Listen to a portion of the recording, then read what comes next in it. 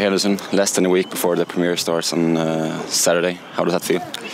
Yeah, we're excited, I think. It's been a long pre-season for most of the boys, so it's time to get real and get going.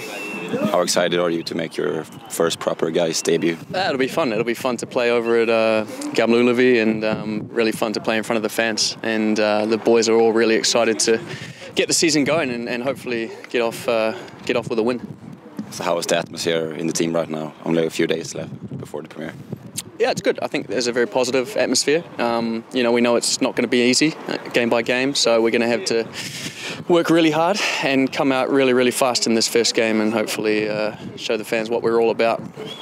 A lot of new players in the team this year. What are your core strengths? I think we know how we want to play. We all have very technical players and we want to be on the ball and we're going to work really hard in our pressing game.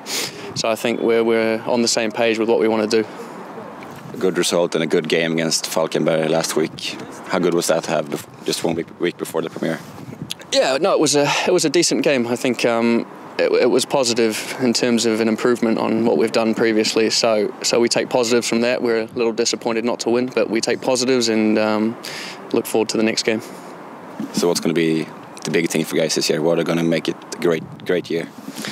I think it's all about the team. It's all about how we come together on the field, and we've shown that that's what we're going to do in the previous game, and that's what we're going to do in the next one. So we look forward to it. Thank you, and see you on Saturday. Yep, thanks.